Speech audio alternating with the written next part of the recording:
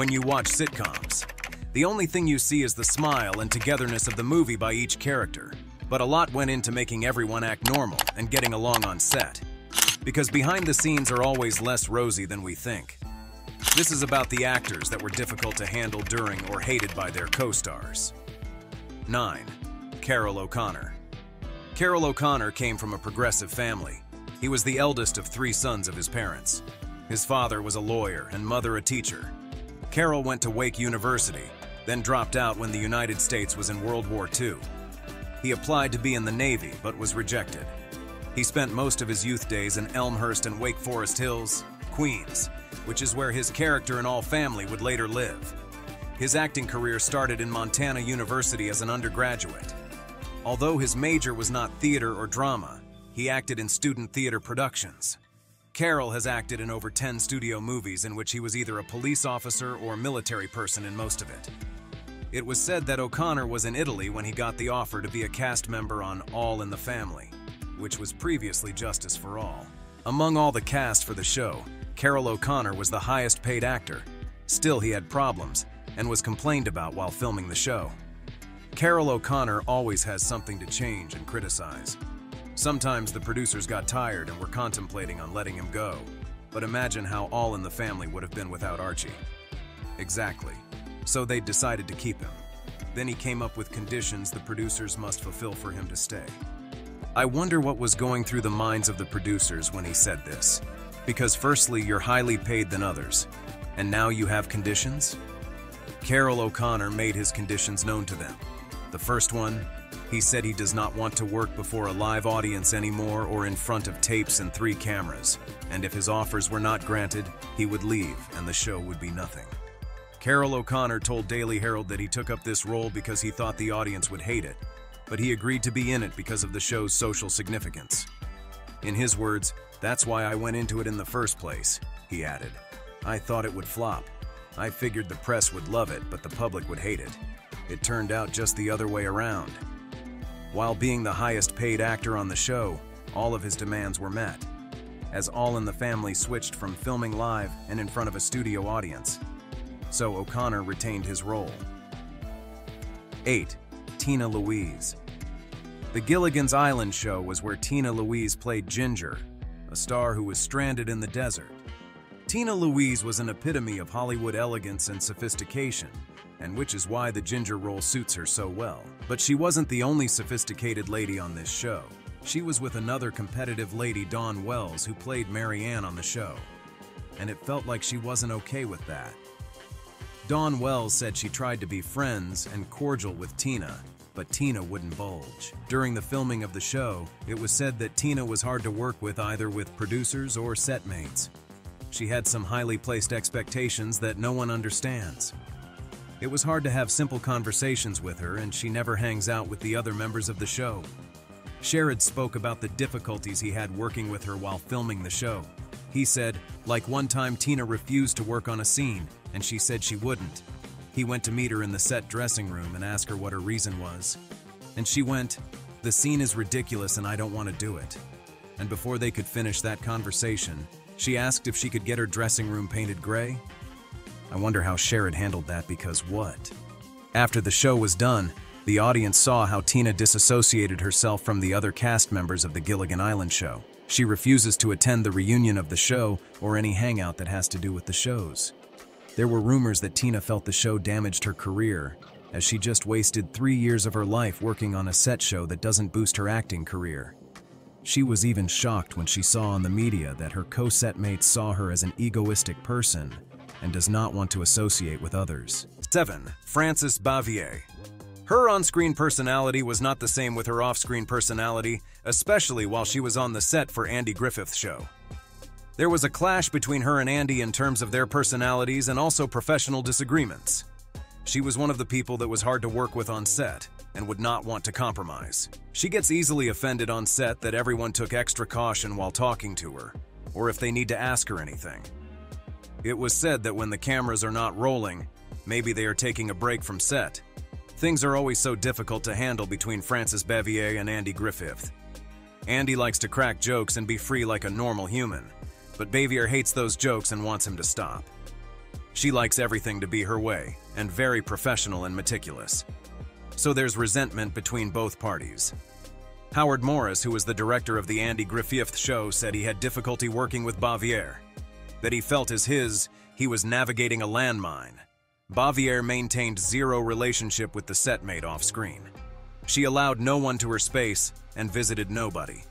Andy said during an interview that 3 months before Bavière's death, she called him on the phone and apologized for her being hostile on the set for Andy Griffith's show, because they never agree on anything. Despite the complex relationships Bavière had on set, she was a great woman who knows and always embodies her role when it's time to work. 6. Suzanne Somers. This was a different case, as her anger towards her castmate was because of a bad contract and her wanting more. Suzanne grew up with constant and daily fear of her father killing her. Due his uncontrolled alcoholism habits, he's also known to be a beater. She was the third out of 4 children. Suzanne was diagnosed with dyslexia when she was young. She made her bad with academics, however excelled in arts and crafts and drama. Suzanne played Christy Snow in 3 Companies alongside John Ritter and Joyce DeWitt. They were co-stars in this show. Suzanne realized her counterparts were paid way higher than her, and she asked for a raise of the same amount as John Ritter, which was $150,000, while she was being paid $30,000. Instead, the producers fired her and made do the remaining part of the episode she was paid for while being guided with police and away from the other cast members.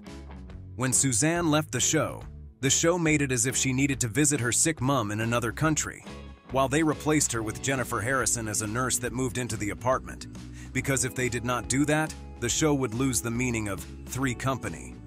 This led to Suzanne disassociating herself from John Ritter and Joyce DeWitt for 30 years, until 2012, where she reunited with Joyce on her show Summer's Breaking Through. 5. Maureen McCormick and Eve Plums. These two were one of the cast on your favorite show, The Brady Bunch. They both played sister roles. And you know sibling rivalry is inevitable and a natural part of growing up. It was said that while filming the show, Jan and Marcia, Eve Plums, and Maureen McCormick never get along with each other. It's as if they took the siblings' fight seriously. There was even a rumor that Jan, Eve Plum, frequently felt envious of her perfect older sister, Marcia, Maureen McCormick. The third girl, which was Olsen, said this in an interview. "I think it's kind of petty," Olsen stated, per People. "From day one with these two, I have always been in the middle, and now it's at the point where there isn't even a desire to communicate through me." Same Olsen said this to Fox News too. "I don't like there to be a rift in the family. I love them both, and this means whenever we get together for any project, there will only be one or the other. But I do understand Eve's point of view. She got tired of Maureen gaining attention for herself by regurgitating the tiresome and false insinuations that they had a lesbian affair. These two never want to see each other or have anything to do with one another. It was said that there's been many times for events where Eve would say, 'I'm not doing it if Maureen is doing it.' In fact, the Brady Bunch producers had scheduled a reunion and interview for all Brady Bunch casts, but had to cancel because of these two ladies. Some people blamed Eve Plump, while some blamed Maureen McCormick. But every beginning has an end. These two finally accepted to see each other in 2012 and end the long-ranging beef they had for each other. 4. Vivian Vance and William Frawley. The chemistry you see on screen between Vivian Vance and William Frawley is totally different from what they have in real life, as it's said that both co-stars do not like each other at all. Vivian was 38 and William 60. This brought automatic disdain from Vivian to William, as she felt uncomfortable acting as wife that he's meant to play the role of her father, not husband. Most times while filming on the show I Love Lucy, Jess Oppenheimer, who was the producer, was always called upon to fix arguments between these two. Vivian took it to another level by asking for some scripts to be changed while on set, and this never meets William in a good light. He would always say no until Jess Oppenheimer comes in, and he would, "I'm doing this for you and not that batch." When the filming of the show ended, William Frawley said this to the media. "She's one of the finest girls to come from Kansas, but I often wish she goes back there. I don't know where she is now, and she doesn't know where I am, and that's exactly the way I like it." Most people thought the problem came from Vivian, as she has been seen commending Simon, a cast member on the show, for his acting in the role. She noted that his character was just not like Frawley was. She also talked about how William Frawley would drink day and night at the bar. He was a woman hater, known throughout Hollywood for very bad language and just antisocial behavior, she added. But some have the opinion that it's William that's being unbearable to Vivian, as he would ask where they found Vivian, and if they couldn't find a better actress to play the role. 3. Barbara Eden and Larry Hagman. These two had one of the best chemistry while filming the shows I Dream of a Jeanine, and even years after, although there are some hitch. When Barbara Eden and Larry Hagman were introduced to the show, none of them had met before. Barbara was excited to see him, and she threw her hands round Larry, but his reaction was something else. Larry Hagman was someone that grew up from a disciplined household, so he was rigid and a perfectionist. Barbara Eden mentioned that when the cameras are off their face, Larry would request a long-hour script rehearsal and even talk to the team scriptwriter to change some things, as they did not write or edit the script well. It was said that Larry Hagman was cocky, as he would tell people he loved being the center of attraction in his words. "I love being the center of attention. Why else be an actor?" Some cast members on the show even said there's an insecurity behind all of Larry's stunts. Larry was known to have crazy mood swings on set. He even told Barbara how he used to be addicted to smoking and drinking, but he quit, and how he's been using medications for 5 years. "I had been addicted to tobacco and Bontril, a mild form of amphetamine. I stopped smoking, and I stopped speed at the same time. It got to the point that the producers wanted to replace him with another person, but Barbara had to talk to the producer of how it wouldn't make sense if they changed Larry halfway through the show, so they retained him." Regardless of how cocky, cranky, and egoistic Larry has been on set, Barbara was still fond of him and always wanting to spend time with him. 2. Will Smith and Janet Hubert. Janet Hubert was tagged as difficult to work with, and other castmates were avoiding her on set while working on The Fresh Prince of Bel-Air. And all this was because he had an issue with Will Smith. 2. Janet Hubert started her acting career in 1981. She made her first debut that same year in a short musical movie. Elizabeth Taylor and Richard Burton were both married when they met each other. Her issue started with Will was known to be a beautiful woman with pretty eyes. She wanted the show to be the Aunt Viv of Bel-Air. It was said that no man would say no to her. Will Smith was not cool with that at all. While Richard Burton was delightful, how Janet Hubert has been talking about how she's been in the business for 10 years. Both stars started their relationship. She can't allow Will to take the praise of the shine for the show, and made dozens of films. For no reason, Janet just has a disdain for Will and swore she would not be attending any reunion for the show, as there won't be any. Was a product of kids' because in her words, "I will never do anything with an asshole like Will Smith. He is still an egomaniac and has not grown up. Where they provide a constant reunion thing will never ever happen in my lifetime unless there is an apology, which he doesn't know the word for, and lovely. Producers couldn't handle the child actor her thing. Janet left with her role and was replaced by Daphne Maxwell for the next phase of the show. In a small Welsh village. Fans were not pleased with the 13th child that happened on the show. It would have been hard for Richard to become successful. The reason why Janet left the show was because she was difficult to work worked on industry sites. In Janet's defense, but luckily for Richard, she was adopted by his teacher, Philip Burton. So there was nothing to make her smile or happy. And her pay for the show wasn't all that too. They were still married. But no one asked her. Elizabeth Taylor was with singer Eddie Fisher. The little talks Will was doing almost ruined Janet Hubert's acting career. Most you know what it means to be tagged on a set. Difficult in the acting sector Eddie than being a black woman. Food or flowers. But since the making Betty of Cleopatra and B. stopped going because Elizabeth Taylor and Richard Burton was not fond of Betty White on set. And to Eddie, it's embarrassing. Other setmates attested to this. Elizabeth Taylor sitting on her husband's sitcom of 4 elderly women embracing life together. Both Elizabeth Taylor and Richard Burton got so popular that the Vatican co-stars did not have the ideal relationship that didn't set as two of them were married. And their relationship with each other. The rumor has always been there about how their relationship was tense. John Malkovich. It is said that the co-stars of Golden Girls these two co-stars are just like other on the beloved sitcom from the 1980s. But these are the most scandalous TV screenwriter for the show. John Malkovich is an American actor who has received many awards for his acting. He passed away in 2009. He was the guy that had a lot of violence growing up to her, but he did not allow the filming of the show.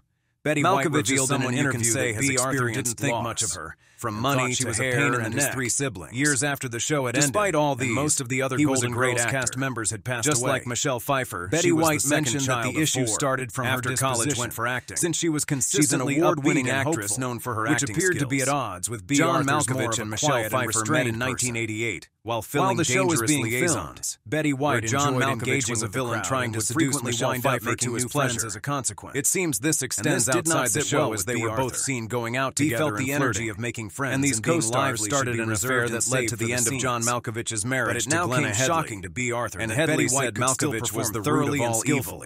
She does not have been married since 1982, and it seemed to because of his indiscipline, they had to split up in 1988. With their own personalities. It's not John Malkovich and Michelle Pfeiffer's relationship did not last for a long time, as these were brought and was really short, and their career start in an interview, totally different Malkovich seemed happy that his relationship with Michelle Pfeiffer ended, as he felt he never liked her on set, or she never liked him, and it was a miracle that they dated. But still, co-stars although he never talked about why the relationship came to an end. The Golden Girls show two stars moved on with their lives as Pfeiffer got married to Kelly, and had two children with the other way entirely. While Malkovich started seeing anytime you are watching a sitcom, Nicoletta Payton, just thinking about the effort producers put together to make finally the notion of co-stars falling in love while working on set. If you like this video, do not forget to share and subscribe. And it has resulted in a diverse range of comments who gets your vote. For some, these interactions have grown into joy and companionship beyond the screen.